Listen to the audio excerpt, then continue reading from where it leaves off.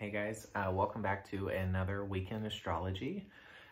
So we are really revving through Virgo season. I feel like things are moving very fast this season and Mercury is not stopping for nobody. And this is a very Mercury charged season. So lots of ideas, lots of conversations, especially long ones.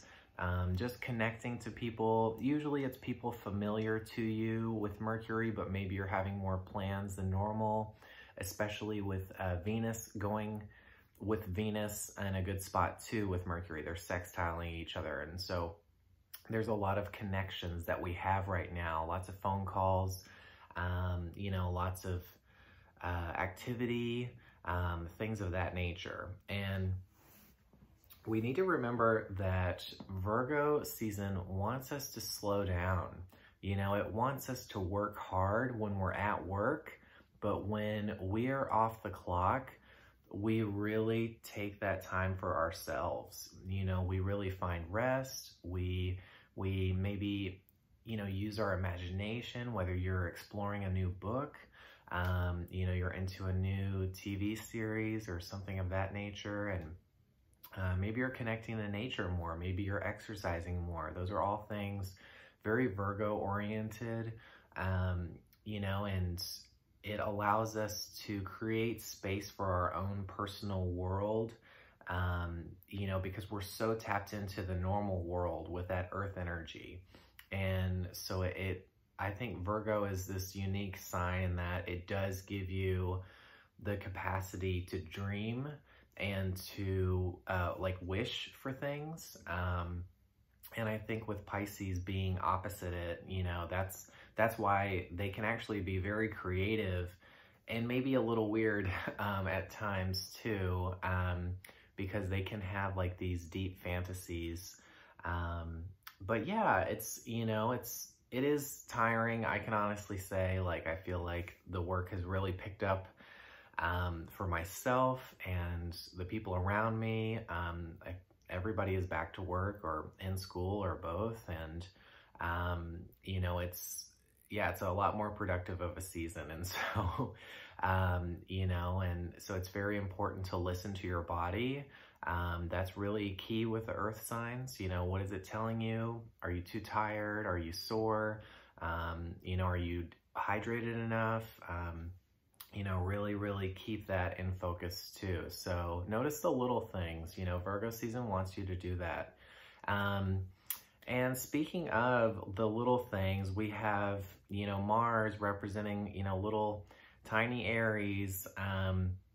Mars is going retrograde, and it already has started that process. I believe it was yesterday, maybe Wednesday. And,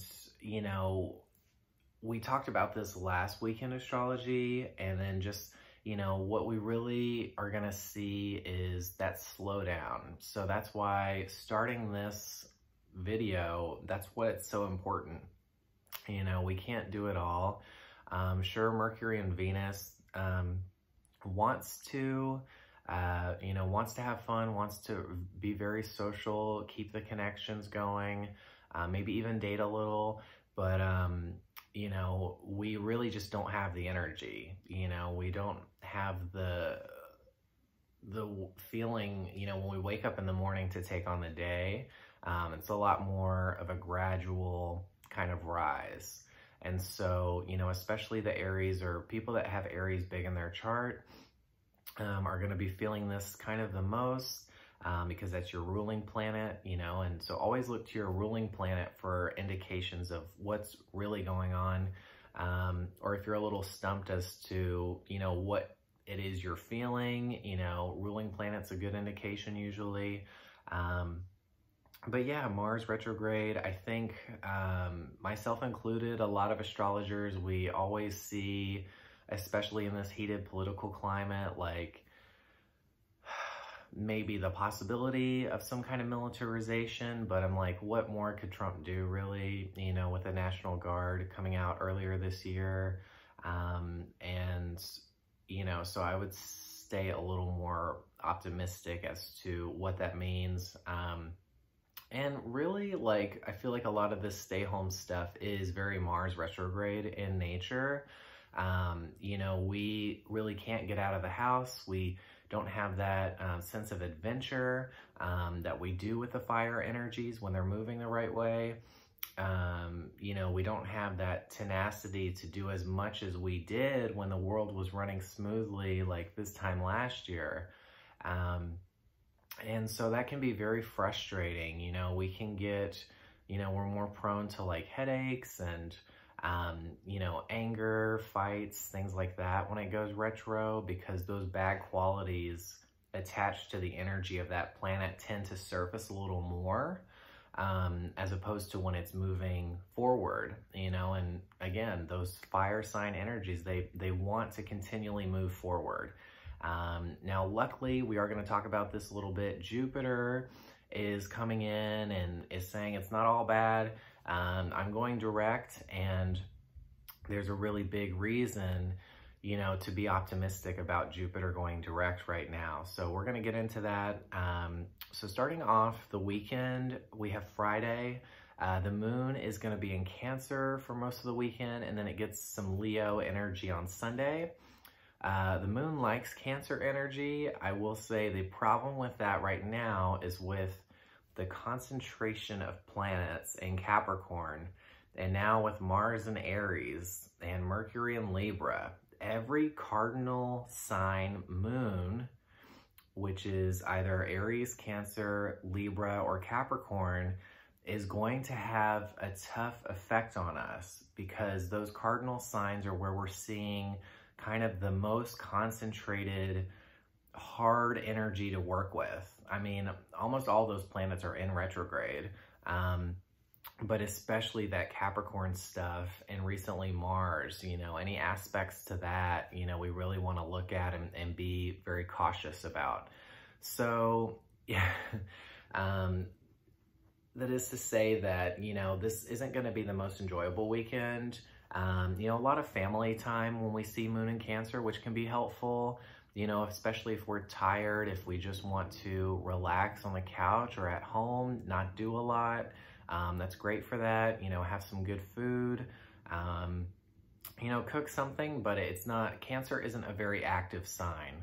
You know, it's water, it moves very slowly, and it's more in tune with its emotion. And so when we're focused on our emotional selves, you know, we're not as focused on the productivity or where we're going. You know, we're really kind of sitting with ourselves in a deeper way and seeing, you know, maybe our problems, our hurt, our pain up close. So those water signs do slow us down, but in a very necessary way. It allows us to glimpse inside of our psyche, our inner world, if you will, and to kind of almost like unpack it a little bit, you know, to understand, like, why do I get these feelings or these intuitions, you know, and I just can't always make sense of them. You know, when we have the water energy, it's very mysterious, it's very hidden, it's not necessarily of this world, and so it's kind of like the ocean. You know, we still don't know everything that's down there. It's very much a mystery to us still, and it holds a lot of fears for a lot of people because you can't see the bottom, you can't see through it, it's not transparent, you know, and so that secrecy, that kind of nature really rubs people the wrong way. Unless you're a water sign, I feel like, you know, it's more so your way of moving through, you know, you're not as scared of that stuff, maybe because you've had to deal with your fears in a lot more of, at a younger age, you know, and you've had to move through a lot more challenges, growing up. And yeah, so moon in Cancer is really about, you know, connecting with those people that you really love and that are there for you, you know, whether it's literal family or just the people that you live with. So expect some time with them this weekend, and, you know, just watch out for those squares. The first one will be moon in Cancer squares Mercury. So it seems like I said, Mercury is not slowing down for anybody. It's I think it's refreshing, but it's also problematic when Mercury is always out in front, because it gives us mixed signals. It's not, it wants to say everything, but then in the next sentence, it'll go against what it just said. And so it can be very confusing when we're working with Mercury energy. I think the individual that is more Mercury heavy understands what's going on, but when it comes to other people, maybe they're not as secure as to like, why did they say that and then they said that? And if you really don't understand what devil's advocate means, and you're constantly confused by a Gemini or Mercury out there, or a Gemini or a Virgo out there, please look into that, because that's a lot of what they do. They're trying to figure out things through conversation, and that's taking different vantage points and seeing different sides. And that's very air-oriented. They like to understand other people's perspectives to get more perspective for themselves. And, you know, and so it can rub people the wrong way, because our natural energy is fire energy. It is our sun. That's why our sun is so important. It shows us our birth date. It's where it all begins. And that's very passionate. You know, there is pride attached to everything when we look at our sun sign and how we view ourselves and, you know, our way in the world, basically. And so that air energy can rub people the wrong way because it's so different. It doesn't like to be really attached to itself for like almost like selfish reasons. It's more about the group, the collective. And so, you know, I think it does take an extra moment to recognize that air and water, I think, are the most least understood. In my opinion, I really think so. But anyways, yeah, Moon in Cancer squaring Mercury. There's going to be some challenging conversations with the people that you live with this weekend. It could even be over dinner. But something, you know, that's just pushing you to see through a different lens, that Mercury, you know, understands someone else's emotions, maybe even their past with their family, things of that nature. But squares, you know, while they seem like impossible to work with, you know, they do eventually strengthen us. They're just, you know, very tough energy, that 90 degrees angle that they make with each other. You know, if you think about it, when you look at like 90 degrees, I feel like I always see it going up. And if we're going up, that means that we actually are getting better, but that can be a hard journey. It's like climbing a ladder. And, you know, it can be scary. You can feel like you're not supported at first. You know, like, is it possible? You don't want to look down. So there's definite fear involved, but, you know, that process and getting to the top is very rewarding. And so squares actually push us to achieve more, to strengthen ourselves by working with energy that doesn't necessarily mix well with us at first. But we do find some correlation, something that benefits us through the process. So that's one good thing about those. And then the moon, you know, like I said, the moon is really going through that tough stuff this weekend with the cardinal energy. Moon squaring Chiron, which is in Aries. So Cancer and Aries square each other naturally. So Chiron is really the healer, you know, that asteroid that represents our deep hurt and pain, you know, and so the moon, like squaring that, is going to give us a moment of like kind of wallowing into where we've recently been hurt, you know, and where that came from, like a fight, some kind of argument, you know, Aries, you know, maybe where we didn't stand up for something, you know, we didn't really like rebel, or we didn't like fight something that we felt like we should have. Things of that nature, I feel like, could show up for you Friday, and it may even very well have to do with what starts out with that conversation at home, Mercury squaring the moon, and then shifting to Chiron. So there may be some actual healing through that, you know, trying to understand everyone's vantage point. Talking it out is very helpful. You know, we're moving into a less physical because Mars is going into retrograde, and so we feel like we can exert a lot of force when Mars is moving regularly, especially when it's in Aries like it has been. But we're slowing that down now. There's less of us going out and like, you know, pushing our way through the world. We are actually, you know, kind of taking a back seat right now. It's almost like someone else is in the driver's seat. We could even say that Mercury is driving right now, which would make a lot of sense. And we're kind of like the little kid that's being shown our past and where we've grown up. And, you know, maybe even there's some trauma there associated with your childhood. And those are things that come up when Mars goes into retrograde, because Mars represents your youth, your birth. So it may be even taking you all the way back to like your origins, like finding family history, or, you know, learning about stories when you were really young, you know, things of that nature. And so retrogrades are super important because they allow us to look at our wounds in a deeper way, to make sure that they're actually healing, and, you know, that we're giving them the necessary attention, you know, because we put a lot in the back of our minds, and retro is like bringing it all forward again. And so most people have a challenge with dealing with that, and that's why retrogrades affect people, or there's stigmas that they're negative, because they literally do feel that the energy shifts in a way that they can't use it as much, which is what they're all about. And most people's charts, I think, have less retrogrades than not.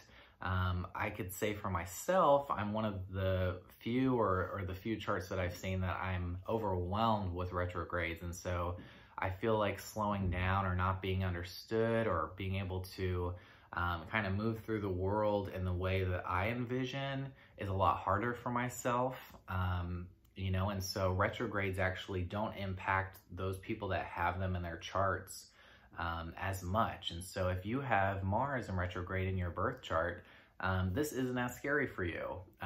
You know, it's not the scariest thing in general, but it is almost like a reset, because Mars is in its very first sign, its strongest sign, Aries.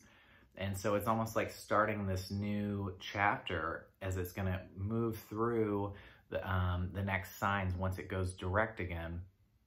And, you know, we just hope for good things with that. We hope that we become empowered, you know, that we don't just accept our fate with, you know, what's happening in politics, that we can really rewrite some of this stuff and tap back into that kind of Pluto energy that we had over the summer, or like late spring, where the Black Lives Matter movement started, the trans lives, you know, and just really putting all that into our face to see the corruption, you know, to a point to where it's not ignorable for people that have just doubted the validity of all of that for so long. So I think, you know, Mars is going to give us one last look at the past in a big way. That's a big thing for cardinal signs, and, you know, kind of where we've come to, maybe even America's birth. And so we're getting another glimpse of that history, I think, to supercharge us to be a lot more knowledgeable in this election time period. And I feel like once it goes direct again, you know, we'll have like that one last fight, or whatever it is that's going to determine who wins or who gets the, you know, the seat. So yeah, so I can feel like I'm very, very slow today, you know, resting into that moon in Cancer, you know, Virgo season on top of that. It's very much about not being loud and boisterous, and, you know, not as emotive, things like that. So I can feel the slowdown for sure. Mars retro. Okay, so Saturday, the moon is going to be opposing Jupiter. And this is kind of like the last thing that's happening with Jupiter before it goes direct. actually, Jupiter already went direct, guys. So, or at least by Saturday. Okay, so just like with Jupiter energy, it's very hard to pinpoint sometimes. I feel like it's very mistake prone. So you Sagittarius out there that can resonate with that, you know, like it's never quite what you plan or expect. And so that's why they have this beautiful sense of optimism, because I feel like a lot of their lives and things that they do just don't come out as intended. And so they just kind of roll with the result, you know, and just like, sure, that's what I meant to do. Just laugh it off and, yeah, just kind of almost change the direction or the energy. And that's very much that mutable energy associated with the planet. So Jupiter direct is a big one because Jupiter is the biggest planet in our solar system. You know, it's not the biggest star or energy out there. That's the sun. Nobody's going to show Leo up, but, you know, Jupiter is very well supported in where it's at. And I feel like the deep talk of this weekend is Jupiter is the first of those big three in Capricorn that is going direct. Now they're still all in conjunction. That means that they're all still within a few degrees of each other and that they're all working together on kind of transforming the world. Capricorn is all about politics, government, legal affairs. It could even like rule marriages too, because those are legal unions. Technically, you know, it's of the law. And so we're seeing, you know, society at large really transform in new ways. And right now we're kind of like a lot less optimistic about it because, you know, staying at home, working at home is a lot more challenging than it at first seemed. We are doing much better with our health, that we're wearing masks, we're thinking about our hygiene more, we are social distancing, you know, we are prioritizing our health and the health of others, you know, for the first time in a while. And I feel like a big plus side of that is being thankful for something. That's that Jupiter energy is finding things to gratify, is not being sick. Like I can't remember the last time I've had like a common cold. And that's because when we go out into the world, we're wearing masks. We are, you know, these practices are actually keeping our bodies at a good immune level.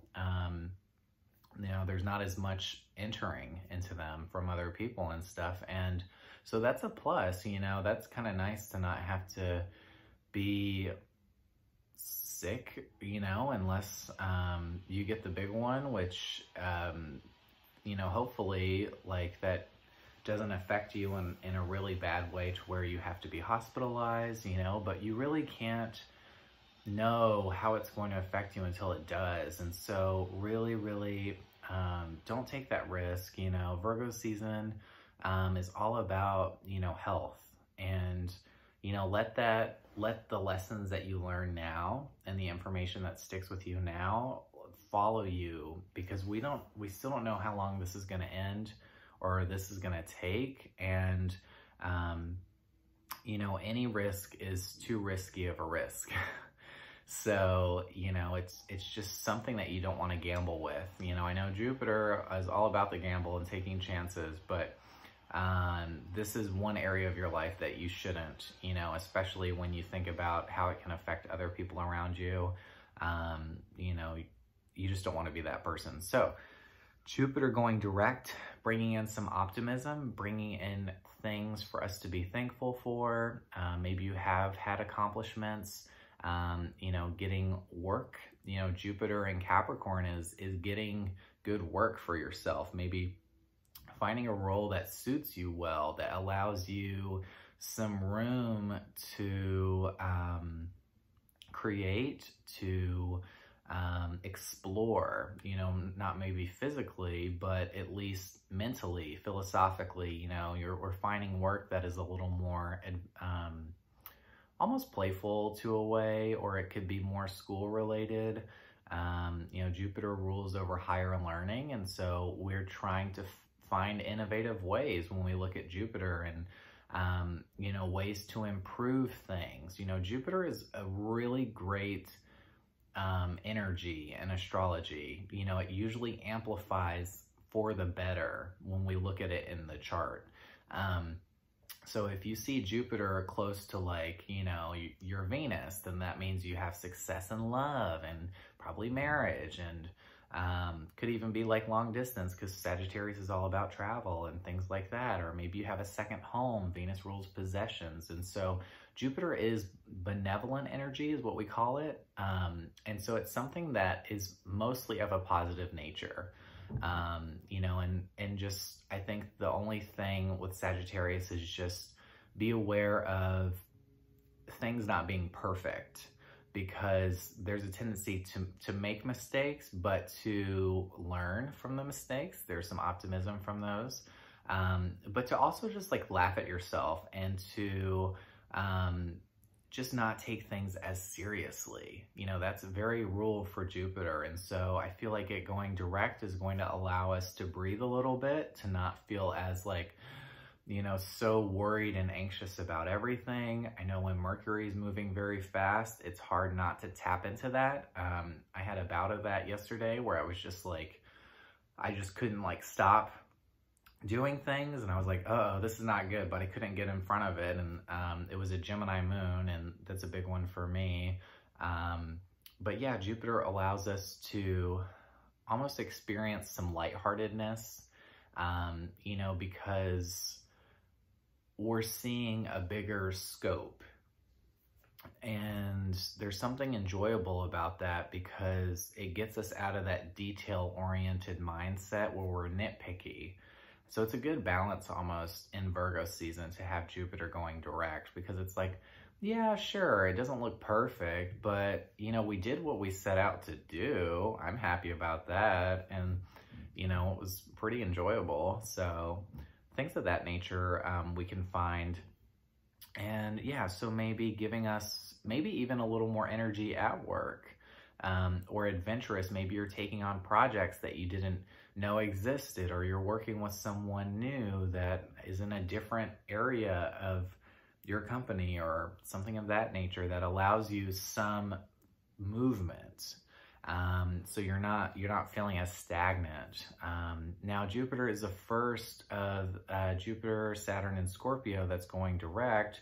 And I feel like once we see all of those, as well as Uranus out of retro and Mars out of retro, come Aquarius season. Yes, I still know that's a little bit away. That's end of January, beginning of February next year. That's what I have high hopes for, with us really going into the future in a much newer way. You know, retrograde season has been very drawn out this year. I don't feel like it usually lasts this long. But it's every one of these planets has kind of been on its own movement. And I feel like what they're doing now is they're all getting their most concentrated energy, and it's a full scope effect.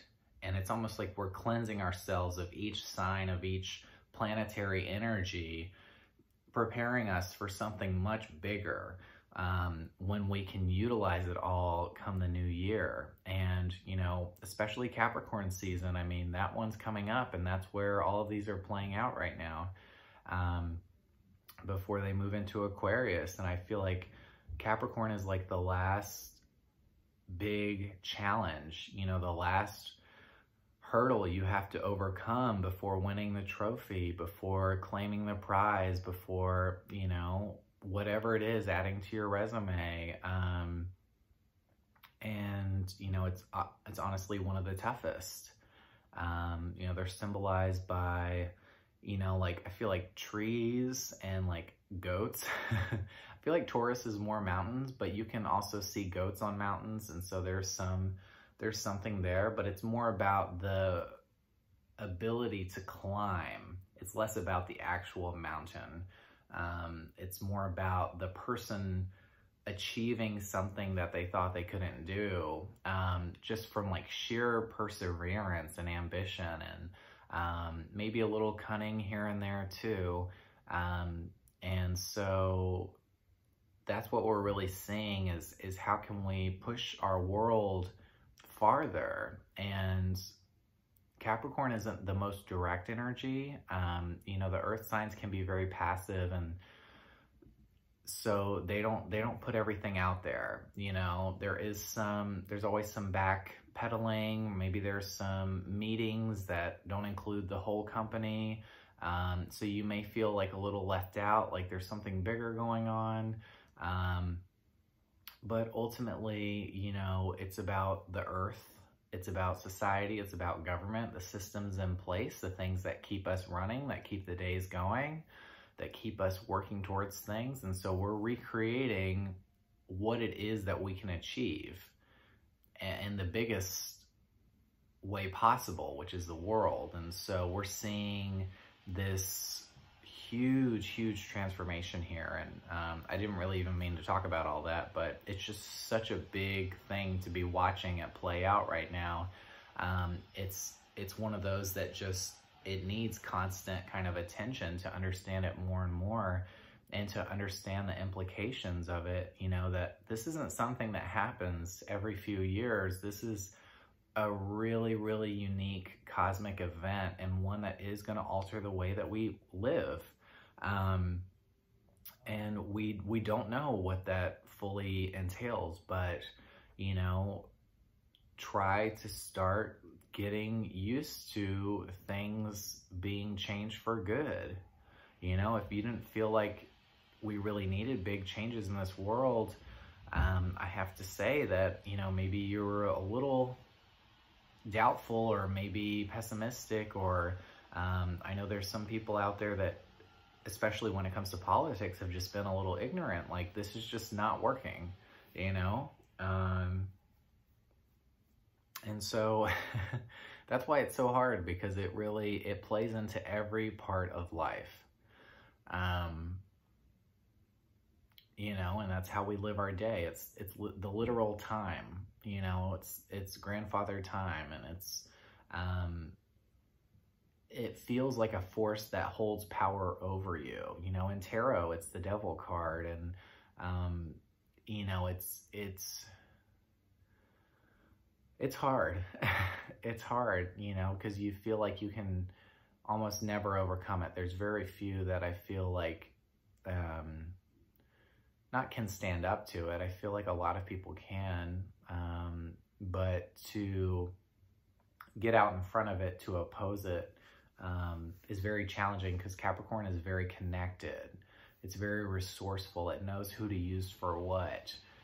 It's kind of like this ultimate manager of sorts. You know, have you guys ever seen the Lego movie? I feel like there's a really good Capricorn character, and the well, he's not an anti-hero, he's the villain. And he's like Mr.